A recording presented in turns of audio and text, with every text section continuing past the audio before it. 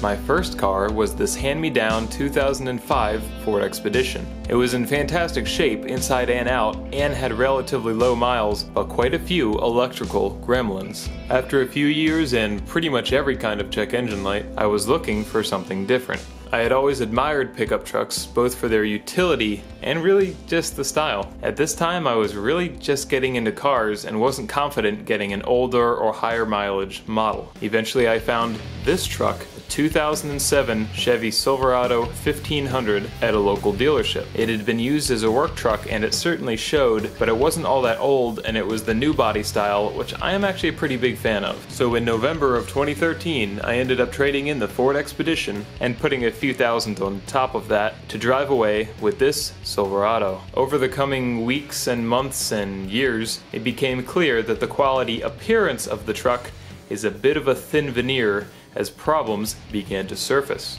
But since the truck basically came without a warranty, I did start modifying it pretty much straight away. The first thing I installed was this brush guard, which some people prefer to call a damage multiplier because in traffic accidents it can cause more damage than it prevents. But it has been handy for pushing things around, standing on, and eventually mounting lights to. I also installed the weather guard visors onto the windows, which have actually really come in useful. Then I bolted on these brush guards for the tail lights and put on the big Chevrolet tailgate decal these trucks should have come with from the factory. The next thing I installed was this LED high mount stoplight, which was actually my first car-related YouTube video. The taillight that had come on the truck was badly cracked and leaked water. I replaced it with this fairly cheap aftermarket one, but ended up having at least as many problems with it as with the original light. So sooner or later, I'd really like to swap it back for a factory one. This truck has a weird selection of options and doesn't really fit into any of the standard packages. I assume it was a special order. It's an extended cab, 6.5 foot bed with the 4.8 liter V8 engine, a 4L60 automatic transmission, and floor shifted 4-wheel drive. But it also has manual locks and windows. I don't really care for the look of the 20-inch wheels that came on it, and they weren't even the original ones. I also didn't care for the stance of the vehicle. The rear end sits much higher than the front. Of course, a little bit of rake is desirable in a pickup truck with an empty bed, but I found it to be a little excessive. I did some research and came up with these as the best wheel and tire combination I could find for my price range. They're 17-inch Mickey Thompson Classic 3s and 285/70 Super Swampers. I went for an aggressive tire because I had big plans for what I wanted to do with this truck. To help fit these tires, we installed the leveling kit to help raise the front of the vehicle about 1.5 inches. And I was finally happy with the look and the stance of the vehicle. In hindsight, I kinda wish I had left things here. It was a good combination of parts and still looked pretty modest. Over the years I tacked on a few parts that I ended up with mixed feelings about. But this isn't the story of how I wish I had done things, this is the story of what happened. Pretty soon after that, me and a friend set out to change all of the fluids on the vehicle. We changed the oil in both of the differentials, which is a good thing because it didn't look great. The oil always looked good and the transmission fluid looked fine, but the transfer case had a bit of a surprise in store. The first time we removed the magnetic transfer case plug, it looked like this. That is quite a bit of metal. We refilled the transfer case and changed it again a couple days later. This was the result of the second oil change. There's even more metal still in there. We also pulled out some small plastic pieces, which I later learned were the pads on the shift fork. I had read online that transfer cases like to shed a lot of metal from new chains, and I assumed that this was the original transfer case fluid, so we just cleaned everything up, refilled it, and kind of forgot about it. At some point along the line I noticed some leakage from one of the wheel cylinders, so I replaced both. I eventually decided I wasn't happy with the sound of the exhaust.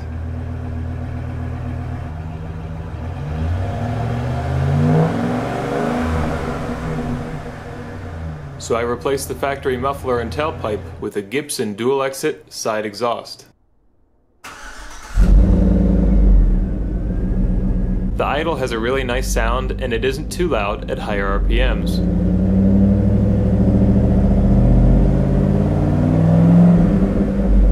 The pipes are supposed to sit straight, and I never took the time to bend things and try to correct that, so it still sits at a bit of an angle. I do like the sound, but in hindsight, things would have been just fine without replacing that exhaust.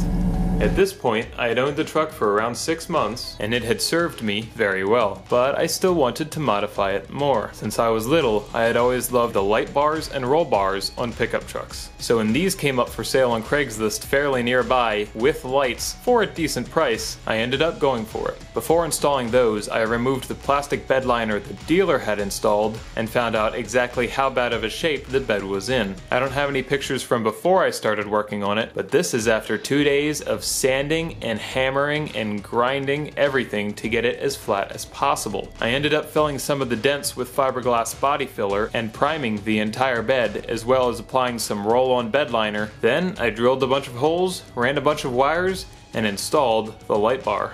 At around the same time, I also installed these cab lights, which are aftermarket ones, but designed to look like the markers on Dodge trucks. I wanted them simply because I liked the way they looked. At the same time I wired the light bar, I also wired 4 additional lights to attach to the brush guard on the front of the truck. Between the headlights, the 4 lights on the front, and the 4 lights on the back, this thing can put out a ridiculous amount of light. I ended up not putting any facing backwards because the lights up top are so bright they reflect off of the roof and light up everything in a 30-foot radius around the truck. I also made sure to design the lights to be easily removable for times that I might need to park in a garage. Over a few more months, I continued to put the truck through its paces, but eventually got sick of how bad the tires rub when turning and decided to cut a few inches off the bottom of the front bumper. It had the cheap plastic trim and it was a little damaged, so I didn't feel too bad about it. I made some cardboard templates and then cut pieces of sheet aluminum so that I could bolt covers on beneath the bumpers to keep out excess mud and road debris. And it wasn't long after that, in October of 2014, we installed a trailer hitch receiver to the truck and went on a little road trip to pick up my '78 Firebird. At this point I still had the 20-inch wheels, so I installed them to save a little bit of the tread life on the other tires. After that drive, I reinstalled the Mickey Thompson wheels, sold the 20-inch ones, and then went a few years without any more substantial modifications to the truck. I eventually took the steps off because they kept picking up sticks in the yard and on gravel and dirt roads. They might end up back on the truck at some point because they do have their uses. One day the passenger side headlight just stopped working. I unplugged the connector and found that it had melted. Something about how enclosed it is, or maybe some weird wiring thing, but I did find other reports of this online. I simply replaced the connector with a ceramic one intended for HIDs and haven't had any more issues. It treated me well through on-road and off-road driving, as well as going through some water that was definitely deeper than what I should have driven through.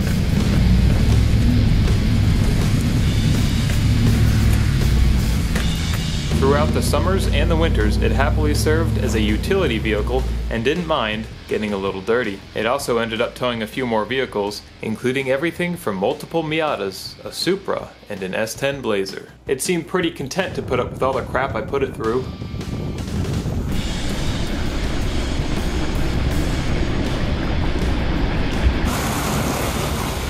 Including one time when I got it stuck 2 feet deep in the mud. I did what I could to try to get it unstuck and broke a couple wooden boards in the process, but in the end I had to call for help and get another vehicle to pull me out. It made a hell of a mess. Until this day, the frame cross members are still full of rocks that I haven't been able to remove. But luckily I was still able to drive it home, and once everything was cleaned out, especially the brake calipers, it was back on the road and happy to be there. A while later, one of the wheel bearings ended up in pretty bad shape, and I replaced both of them. I also ended up having to replace the lower ball joints. If I had to guess, I'd say all these parts were damaged from repeated instances of water ingress.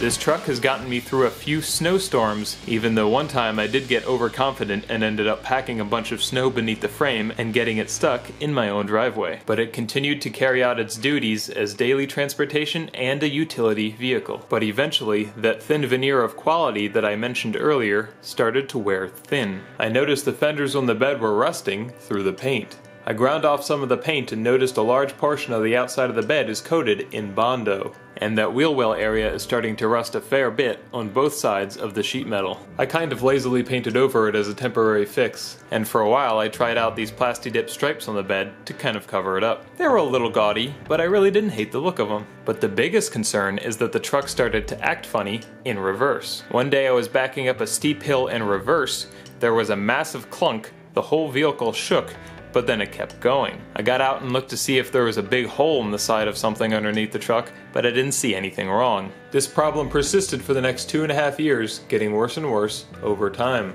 Eventually it got to the point where I couldn't give it any gas in reverse without this clunk happening. The only way for me to reverse up hills or on uneven surfaces was to put the transfer case in 4-low and crawl. I couldn't really find any information out about this, so at the time I was pretty convinced it was the splines stripping out of the sunshell in the transmission. But I kept on driving it anyway. We used the truck for all manner of things over the next couple of months, until it finally showed up in the first car series on this channel, when we used it to tow the Datsun 280Z.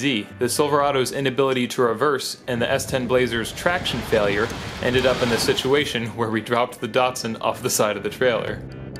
After that, I decided its towing days were over until the issue was fixed. Over the next year, the Silverado was used less and less as I drove the Firebird and the Blazer more and more. The truck would still see use now and then, but more often than not it would end up just sitting around because of that reversing problem. On one occasion while reversing, it seemed to slip out of gear and I could hear metal grinding sounds until I put the transmission into park. At this point, I had purchased parts to rebuild the transmission and already had made plans to do so. But as one last hurrah, we needed to transport this engine and transmission that we were pulling out of a car. Everything earlier in the day went fine, but when driving home on the highway that night, 2 times the truck slipped out of gear and we heard that loud metal grinding noise that I had heard in reverse before. I drove it the rest of the way home and parked it in the driveway. And that is where it sat, with the engine and transmission still in the back, for the next few months. This truck has come a long way in the 5 years I've owned it, and we've been through so much together it hurts me to see it disabled. It became a glorified storage container until April of this year when I was finally ready to attempt the repair. It's not going to be an easy process, and it definitely won't be a short one. So stay tuned for the next couple of episodes where we're going to take a very detailed look at tearing this truck apart and getting it back on the road.